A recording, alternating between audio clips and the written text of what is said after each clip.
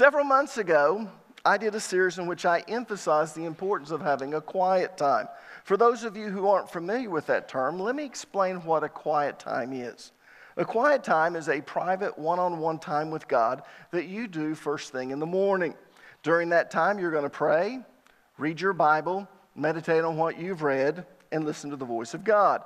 Now, the reason that it's referred to as a quiet time is because you need a quiet, secluded place so you can listen to what the Holy Spirit is saying to you through the Word of God and as you pray. But the emphasis is on listening to God because God wants to speak to you. I am blown away at the number of Christians who think that God does not speak today. God speaks to us in many ways, and He wants to speak to you in your quiet time. Now, there are 3 reasons why you need to have a quiet time. The first reason is because it's the only way to develop an intimate relationship with God. You see, you can't know God if you don't spend time with God. That's the way that relationships work. If you want to know someone, then you have to spend time with them. Well, it works the same way with God. If you want to know God, then you have to spend time with Him. The second reason you need to have a quiet time is so that you can increase your knowledge of the Bible. You see, the more you know, the more you grow as a Christian. In fact, if you're not learning, you're not growing. In essence, you have arrested development, which means you've stopped maturing as a Christian. And that shouldn't be happening, and it wouldn't be happening if you had a quality, quiet time with God every morning. The third reason that you need to have a quiet time is because the process itself requires you to evaluate yourself on a daily basis. Notice what 2 Timothy chapter 3, verse 16 says. It says, all Scripture is inspired by God and is useful to teach us what is true and to make us realize what is wrong in our lives. It corrects us when we are wrong, and it teaches us to do what is right. Do you see that? God's Word makes us realize when we're wrong and what's wrong in our life. In other words, it points out where we're screwing up and where we're failing. But it also shows us what we should be doing in order to succeed. So having a quiet time is kind of like going through a self-help course every morning. Yeah. How many of you like self-help books? You want to learn something. You want to get better. Well, that's what happens when you have a quiet time and you're praying and you're reading your Bible. So that's the 3 reasons why everyone should have a quiet time on a daily basis. And this morning, I want to encourage you to start having a quiet time if you're not doing so. In fact, this fall, what I'm going to do is I'm going to post a weekly video on Facebook that will feature what I've gleaned from my own personal quiet time during that week. And my purpose for doing that is twofold. First of all, I want to show you how I do my personal quiet time. And secondly, I want to show you how valuable having a quiet time is by sharing what I'm learning and how I'm growing through my quiet time. Let me just tell you, it's no different for pastors than it is for everyone else.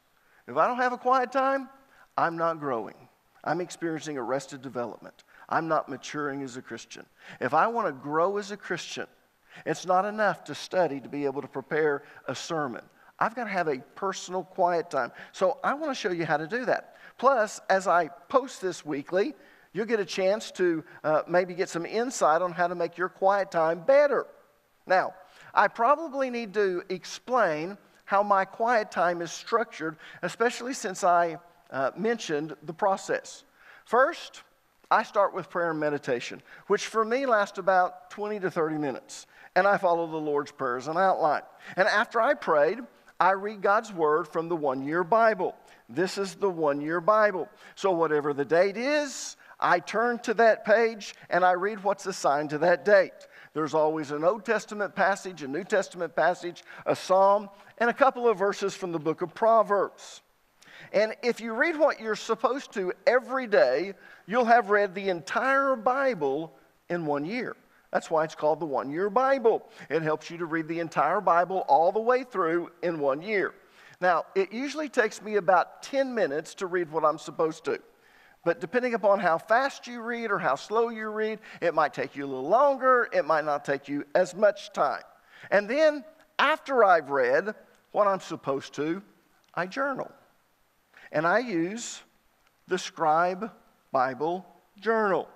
It has a place to write down what passages of Scripture that I'm reading for that day, and a place to write down what impressed me the most while I was reading those passages. In fact, let me explain why I journal. I found myself just reading through the Bible, and I really wasn't paying attention. And I would finish reading that portion that I was supposed to read, and I would close it, and I would think, what did I just read? Anyone ever done that?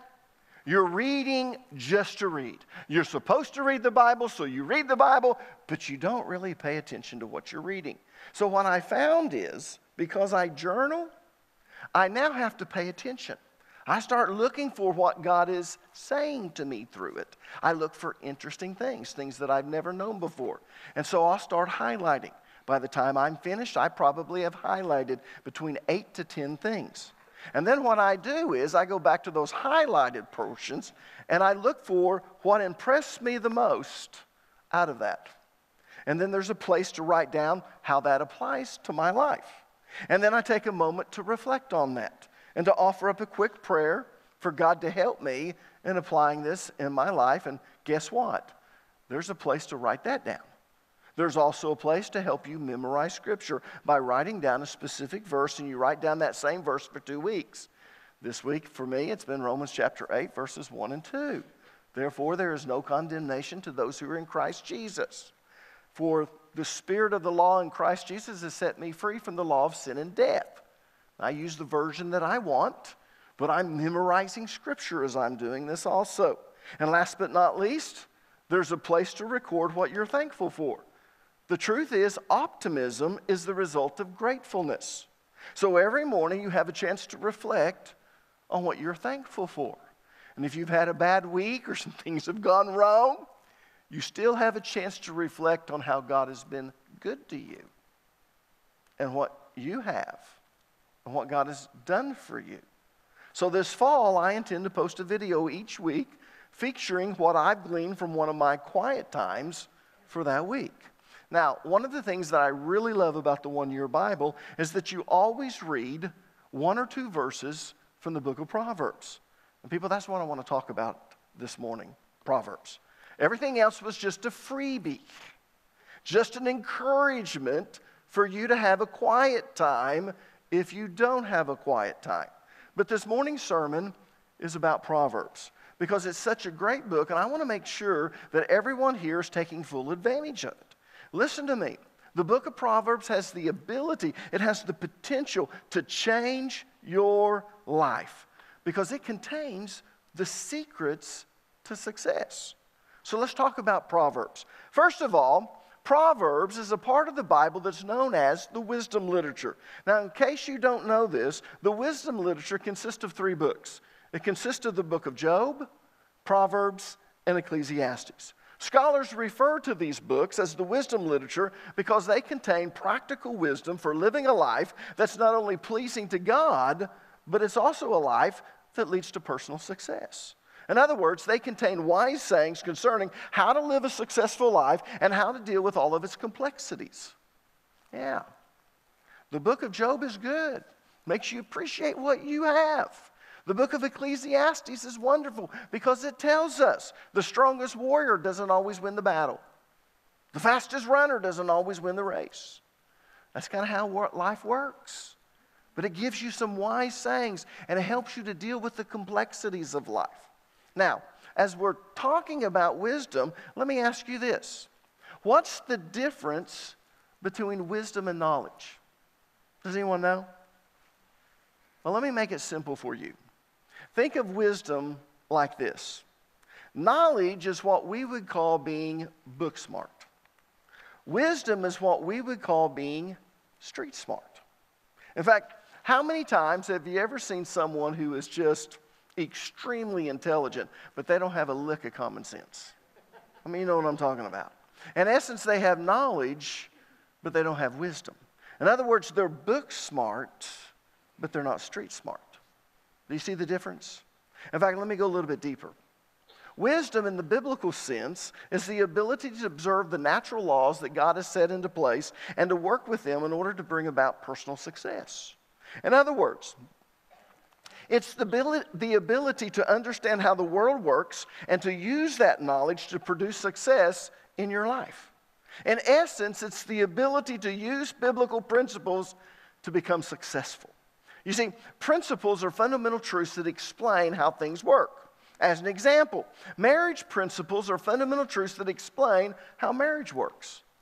Parenting principles are fundamental truths that explain how parenting works. Financial principles are fundamental truths that explain how finances work. So, if I want to be successful in the area of finances, I need to learn financial principles. And then I need to apply those principles to my finances. As an example, there's a financial principle that states that in order to prosper, you need to spend less than you make, save what you don't spend, and invest what you save. If you do that, your wealth will grow. If you don't do that, your wealth won't grow. It's as simple as that. Now, a lot of people know that principle, so they have a knowledge on how to prosper, but they don't actually do it, which means they lack wisdom. For whatever reason, they lack the ability to use that principle to succeed financially. That's the difference between knowledge and wisdom. Wisdom is the ability to use biblical principles to succeed in life. Not just know them, but use them. If you've been coming a long time, I've taught a lot of marriage principles. So I've given you all of these fundamental truths that explain how marriage works. And you know these principles. The problem is the majority of you lack wisdom. You don't use those principles to have a better marriage. You have book knowledge, but you don't, or book smarts, but you don't have street smarts. You know them, but you don't use them. So as you study the book of Proverbs, you're going to find all these wise sayings. And if you're a smart person, you're going to categorize them because they don't always have them all together. You'll see a financial principle here and a financial principle there, a few chapters over, another financial principle, a few chapters over, another one, and they're just scattered in there. So I would encourage you, as you're reading through the book of Proverbs, that you categorize them. And you learn those principles, but more importantly, you use wisdom in order to apply them so that you can succeed in life. Now, the first 7 verses in Proverbs explain the purpose of the book. So turn with me, if you would, to the first chapter in the book of Proverbs, and let's read the first 7 verses. I'm telling you, I read these first 7 verses and I go, man, I want some of that. Listen to what it says. These are the Proverbs of Solomon, David's son, king of Israel. Their purpose is to teach people wisdom and discipline, to help them understand the insights of the wise. Their purpose is to teach people to live disciplined and successful lives, to help them do what is right, just, and fair. These proverbs will give insight to the simple, knowledge and discernment to the young. Let the wise listen to these proverbs and become even wiser. Let those with understanding receive guidance by exploring the meaning in these proverbs and parables, the words of the wise, and their riddles. Fear of the Lord is the foundation of true knowledge, but fools despise wisdom and discipline. Whoa. What a great book. Why? Because according to Solomon, these proverbs will help me to understand the insights of the wise. Verse 2. They will teach me how to live a successful life. Verse 3. They will give insight and knowledge even to those who are simple and young. Verse 4. Plus, if I'm already wise, they will make me even wiser. Verse 5. They will explain the meaning and the riddles of life. Verse 6. However, they won't do me any good unless I have the right foundation, which is the fear of the Lord. Verse 7.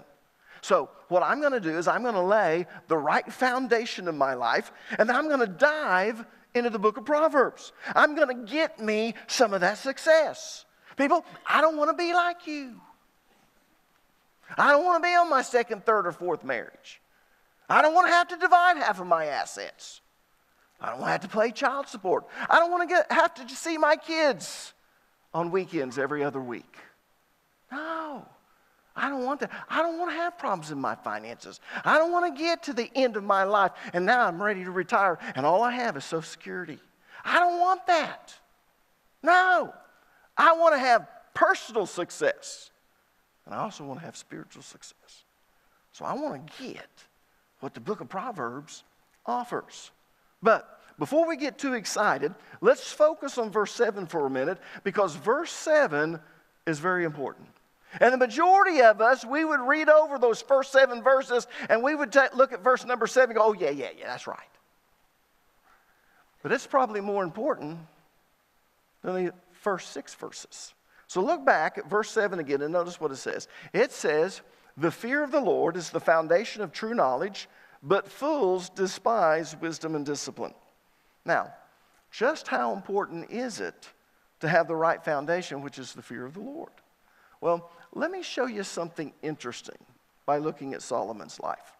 Turn to the end of the book, not the very end, almost the very end. Turn to the end of the book, chapter 30, verse 1. And as you're turning there, let me give you some background information about Solomon. Solomon started off with a bang, and we all know the story. The Lord appeared to Solomon in a dream, and he told him, ask for me anything that you want, and I'll give it to you. And Solomon asked for wisdom.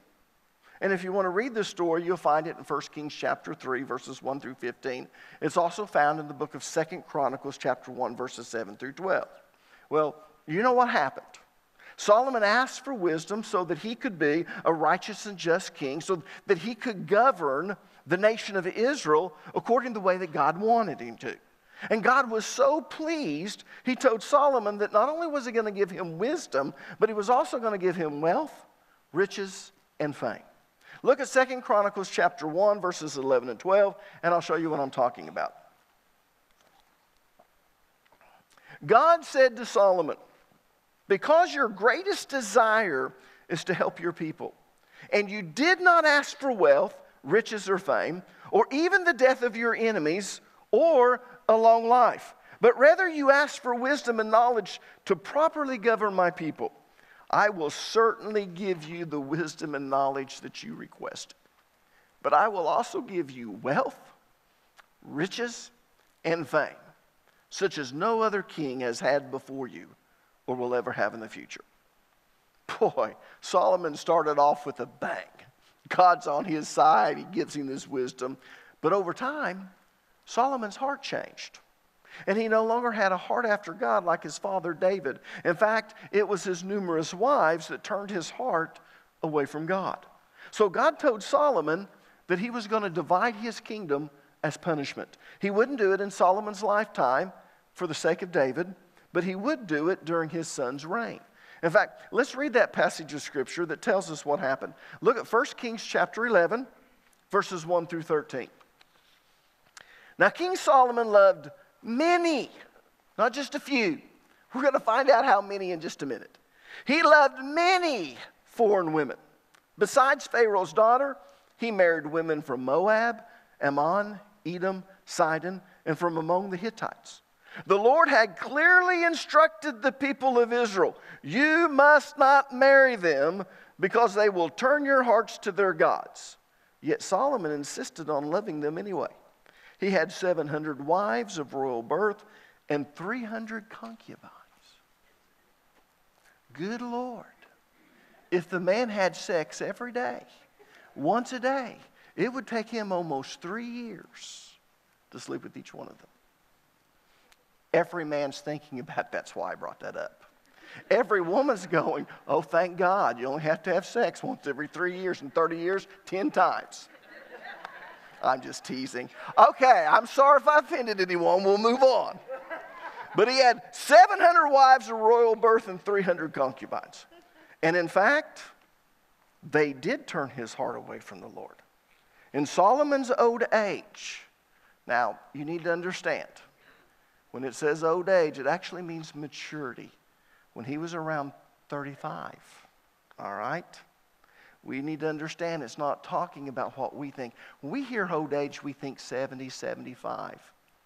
Well, we know that Solomon began reigning probably between the ages of 20 to 25. It doesn't actually tell us. It tells us that he reigned for 40 years. He actually died between the ages of 60 to 65. So when it says old age, it's not talking about 70, 75, or 80. It's talking about around 35. Okay? Let's keep going. In Solomon's old age, about 35, they turned his heart to worship other gods instead of being completely faithful to the Lord his God, as his father David had been. Solomon worshiped Ashtoreth, the goddess of the Sidonians, and Moloch, the detestable god of the Ammonites. In this way, Solomon did what was evil in the Lord's sight. He refused to follow the Lord completely as his father David had done. On the Mount of Olives, east of Jerusalem, he even built a pagan shrine for Chemosh, the detestable god of Moab, and another for Molech. Anyone know who Moloch was? Molech was the detestable god of the Ammonites. But he had open arms. He was made of brass, had a place to build the fire. They would get it cherry red, and then you would offer your firstborn on it. You literally burned your child to death. You place it in the arms, it'd be cherry red. It would roll down into the fire, and the child would be burned to death. He built one of those. Golly. Verse 8. Solomon built such shrines for all his foreign wives to use for burning incense and sacrificing to their gods. The Lord was very angry with Solomon, for his heart had turned away from the Lord, the God of Israel, who had appeared to him twice. Wow. God had appeared to him twice.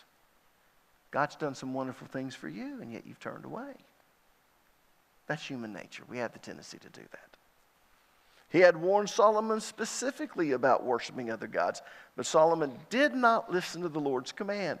So now the Lord said to him, since you have not kept my covenant and have disobeyed my decrees, I will surely tear the kingdom away from you and give it to one of your servants.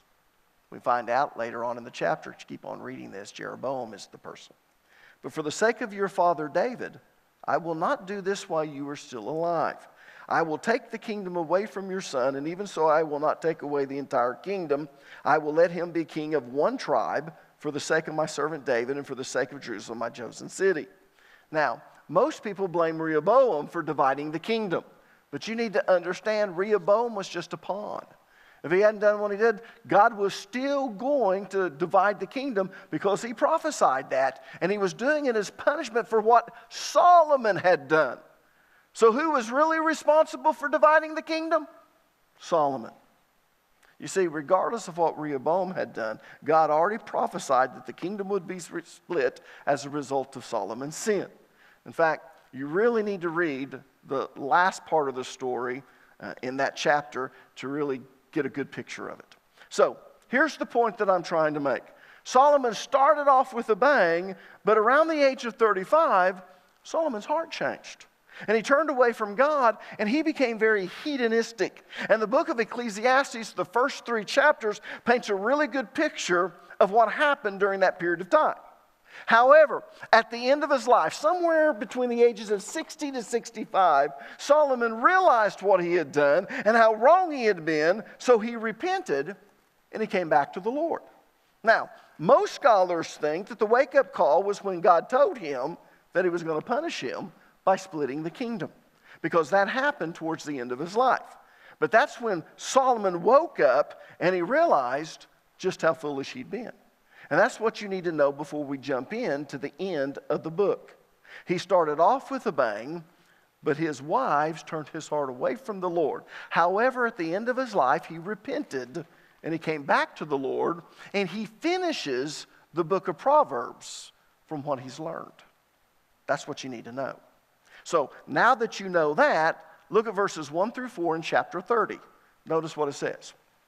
The sayings of Agur, the son of Jacob, contains this message. I am weary, O God. I am weary and worn out, O God. I am too stupid to be human, and I lack common sense. I have not mastered human wisdom, because I don't know the Holy One. Who but God goes up to heaven and comes back down? Who holds the wind in his fist? Who wraps up the ocean in his cloak? Who has created the whole wide world? What is his name and his son's name? Tell me if you know. Now, who in the world is Agar? Does anyone know who Agar is? Because we were told at the very start of the book that these are Proverbs by Solomon, king of Israel. So all of a sudden, Agar starts speaking. Who in the world is Agar? It's Solomon. Yeah. You see, Agar is a derogatory epithet. Everyone knows what an epithet is, right? An epithet is a characterizing word that's used in place of the true name of a person.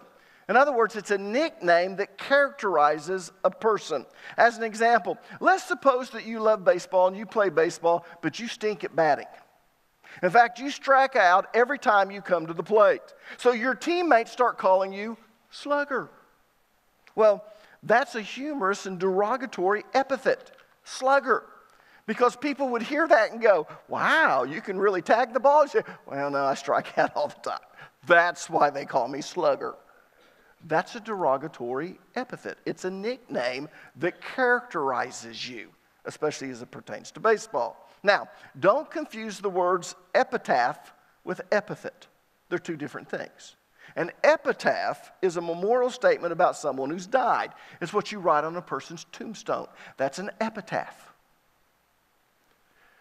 She was a loving mother and a loving wife who was pleasing to God. That's not an epithet. That's not a nickname. That's a memorial statement you put on a tombstone.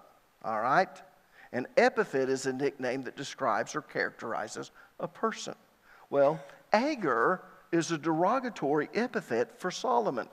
You see, Agar means gathered or stored up. But here's why Solomon referred to himself as Agar. Solomon had gathered all of this wisdom. He'd stored up all of these wise things in books over his lifetime. And he also stored up what we would call success. Just look at what he had, everything that he did in his life. In fact, Solomon was supposedly the wisest man that's ever lived. And yet, he didn't know God. And at the end of his life, he realized what a fool he'd been. Because the proper foundation for true wisdom is the fear of the Lord. And it hit him. I am too stupid to be human. I lack common sense. I've not mastered human wisdom. And every one of us would go, what do you mean you've not mastered human wisdom? You wrote the book of Proverbs. You wrote the book of Ecclesiastes. There's not two wiser books than that. And yet he says, at the end of his life, I'm too stupid to be human. I lack common sense. I've not mastered human wisdom. Why? Because I don't know God. Wow. Now, let me give you a principle, and if you're taking notes, I want you to write this down. I'm giving you a fundamental truth that explains how life works. So if I were you, I'd write this down so you can be book smart, but more importantly, street smart. Here it is. You can know and understand all of the Proverbs in the book, but if you don't know God and His Son, you're a fool. That's right. You can be successful in everything you do and in every area of your life, but if you don't know God and you don't know His Son, you're a fool. Because God and His Son are the foundation for true wisdom. In other words, true wisdom comes from them, and it will steer you to what truly matters in life. It will steer you to true success. It will give you eternal success. You see, we look at certain people and we think, what a successful person they are. They have this money. They had a great marriage. They had great kids. They have all these assets. They got to do what they wanted in life. They traveled. They did all of these things. And yet if that person doesn't know God and His Son, they will die and not go to heaven.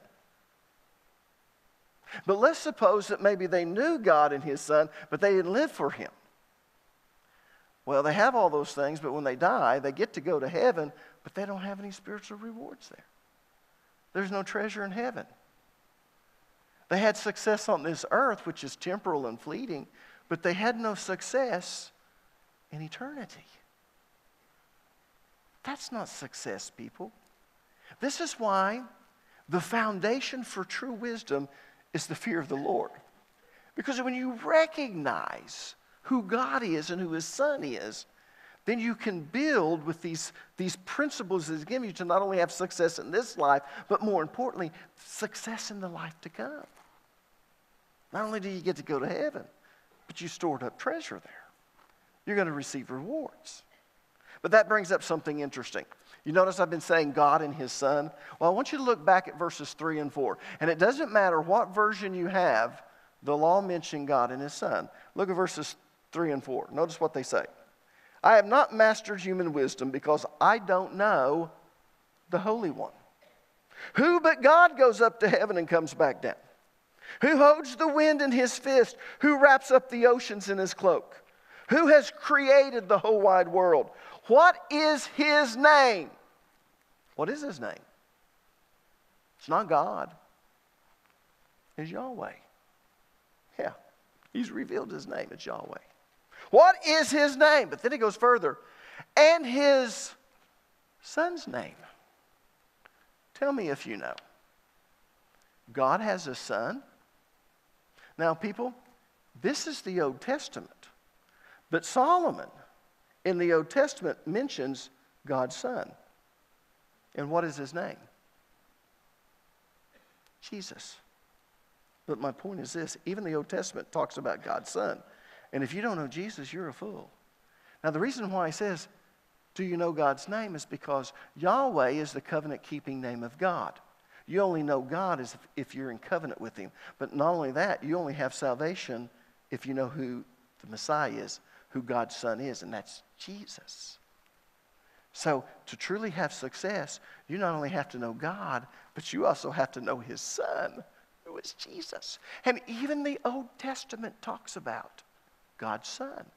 You didn't catch that, did you? No. But let's go a little bit deeper and look at the very last chapter. Let's look at chapter 31. Now, those of you who are familiar with Proverbs chapter 31, you know that it talks about the virtuous woman. But what about the virtuous man? Does Proverbs 31 say anything about the virtuous man? Well, of course it does, in verses 1 through 9. We just never read it. We want to jump to the last part in chapter 31 and say, women, this is the way you need to be. And we set this real high standard for you. Well, women turn it around on men and say, where's the virtuous man? It's in verses 1 through 9. Let's read it. Notice what it says. The sayings of King Lemuel contain this message, which his mother taught him. The best things I learned were from my mom. My dad was extremely intelligent. In fact, I'll say this. If my dad was still alive, he'd be the smartest man in this room, bar none. My dad's PhD was in physical chemistry. Layman's terms, the mathematical modeling of chemical equations. I can remember when we had Traco up here, and heat and air came in, and it would make ripples in that. It was just for decoration on the stage. And my dad looked at that and said, you know, if you plotted that, this is probably, I think he said algebraic formula, but don't hold me to that. That would describe what that's doing in the waves. I grew up where people would come to the house that were doctors. They had my dad when they were getting their undergraduate, and they would go on to med school, and they'd come in and they'd start talking about certain things, and they'd be talking about some of their interesting cases, and my dad would say, well, do you know why that happens? And they would go, no, Doc, I don't. And Dad would explain why that happened in the body with chemistry. My dad was just extremely intelligent, but let me tell you, what really stuck with me and what has really helped me more in life is what my mom taught me. Because my mom taught me the things of God. So notice what this says. The sayings of King Lemuel contain this message, which his mother taught him. O my son of my womb, O son of my vows, do not waste your strength on women, on those who ruin kings. It is not for kings, O Lemuel, to guzzle wine. Rulers should not crave alcohol, for if they drink, they may forget the law and not give justice to the oppressed. Alcohol is for the dying, and wine for those in bitter distress. Let them drink to forget their poverty and remember their troubles no more. Speak up for those who cannot speak for themselves. Ensure justice for those being crushed. Yes, speak up for the poor and helpless, and see that they get justice. Now, who in the world is Lemuel? Well, again, this is an epithet for Solomon, because at the very end of his life, he returned to God. And because he returned to God, here he refers to himself as Lemuel. What does Lemuel mean? Lemuel means for God. You see, Lemuel is a compound word, which simply means it's made up of more than one word. In this case, it's made up of two words. The word lemo, which is a preposition which means for, and El, which means God.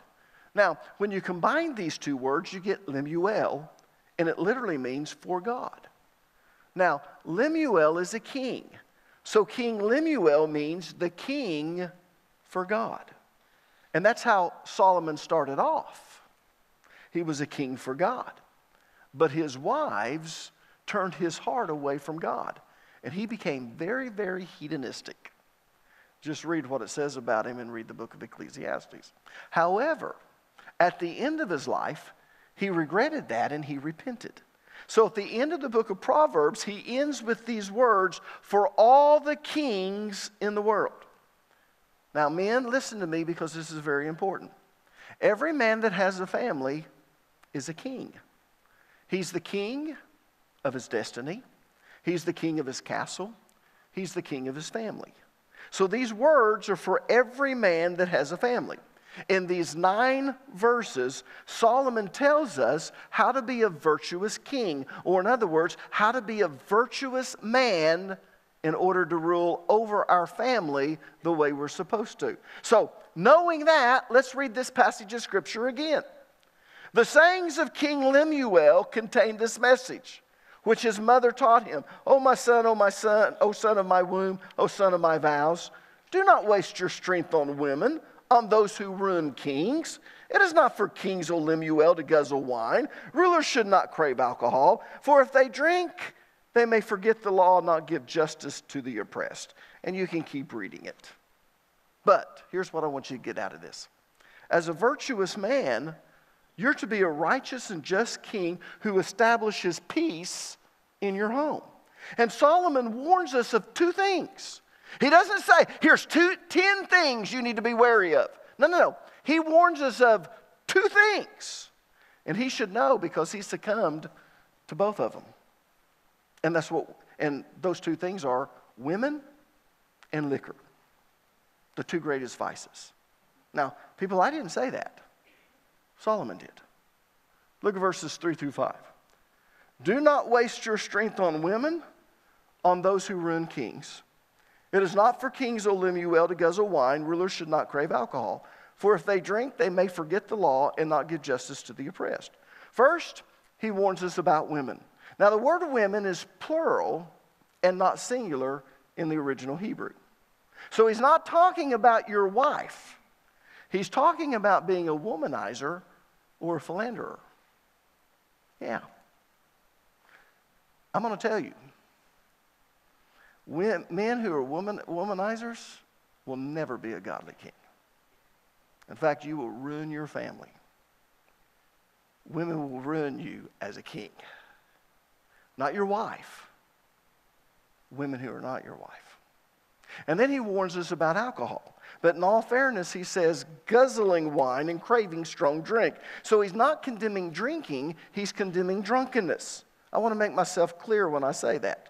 And then he tells us why he condemns drunkenness. When you're drunk, you forget God's law and you don't rule justly. In fact, you tend to oppress others, especially your family members. And then he takes it a step further and he tells us what alcohol is good for. Listen to me. You want to know what alcohol is good for? Let's read it. Verses 6 and 7. Alcohol is for the dying, and wine for those in bitter distress. Let them drink to forget their poverty and remember their troubles no more. Are you dying? Are you in bitter distress? Do you want to forget your miserable life of poverty and trouble? Well, that's what getting drunk is good for, and nothing else. And Solomon should know because he lived a very hedonistic life. So what's the bottom line, Pastor? The bottom line is you can know and understand all of the Proverbs in the book, and you can be tremendously successful. But if you don't know God, and especially his son Jesus, you're a fool. And your epithet should be Agur. You're too stupid to be human. You have not mastered human wisdom. And you think that I'm wrong, but let me tell you, I've done more funerals for people who did not know Jesus Christ as their Lord and Savior. And you know, I feel like such a hypocrite. Because for the family, I want to bring some comfort.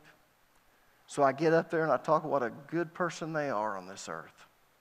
But inside I know they're not in heaven. They're going to be punished for all eternity because they did not know God or his son, Jesus Christ. Let me tell you, you can have tremendous success in this life, but if you don't know Jesus, it's all for vain. It's for this temporary time of 60, 70, maybe 80 years. If you're lucky, you can live to your 90s. But let me tell you, many of those years will be good years. And then for all eternity, you're separated from God. Let me tell you, you got to be plumb dumb stupid not to accept Jesus Christ as your Lord and Savior. Well, you just offended me. Someone needs to. Let's stand.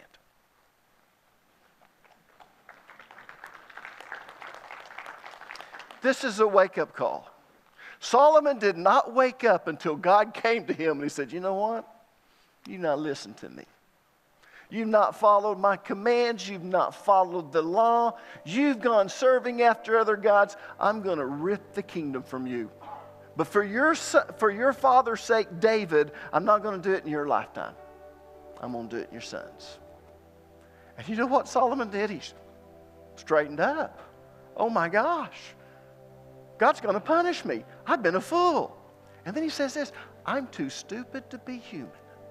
He realized anyone with any wisdom wouldn't have done what I've done, even though I've gathered all this wisdom.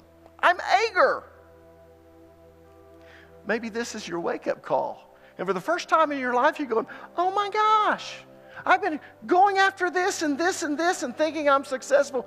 And now I realize, if I die like this, I'm not going to heaven. This is your wake-up call. It's the wake-up call that Solomon had. That's why he ends Proverbs with chapter 30 and chapter 31 the way he does. Calls himself Agur, too stupid to be human. I have no common sense. I have not mastered human wisdom. And then he turns around and he says, I'm now King Lemuel. I'm going to be a king for God for these last few years. Be King Lemuel. Live for God. And you can't live for God unless you're living for Jesus. So if you're here this morning and you've never received Jesus, let me tell you, that's what you need to do, because no one can get to heaven except through Jesus. Jesus said, I'm the way, the truth, and the life. No man comes into the Father except through me. In other words, if you want to get to heaven, you have to do it through Jesus. So if you want to receive Jesus Christ as your Lord and Savior, if you want to go to heaven when you die, I'm going to give you the opportunity. I want everyone here to bow their heads, close their eyes. If you want to receive Jesus, all you have to do is repeat this prayer after me. Now, this prayer is not magic. Just because you say it doesn't mean that you get to go to heaven. But if you mean what you're saying, then you will get to go to heaven. So, here goes. Repeat after me. You can even say it silently. God, I know I'm a sinner. And God, I know I deserve to be punished. But God, I believe you love me. And because you love me, you sent your Son, Jesus Christ, to die for my sin, to take my punishment. And I believe that Jesus died on the cross for my sin.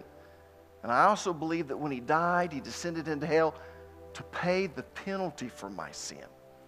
But I also believe that when all my sin was paid for, God, you raised Jesus from the dead, which means all of my sin has been completely paid for. Jesus, I put my trust in you. I want you to be Lord of my life. I want to be King Lemuel. I want to be the king who lives for God. I'm going to live for you. Thank you, Jesus, for saving me.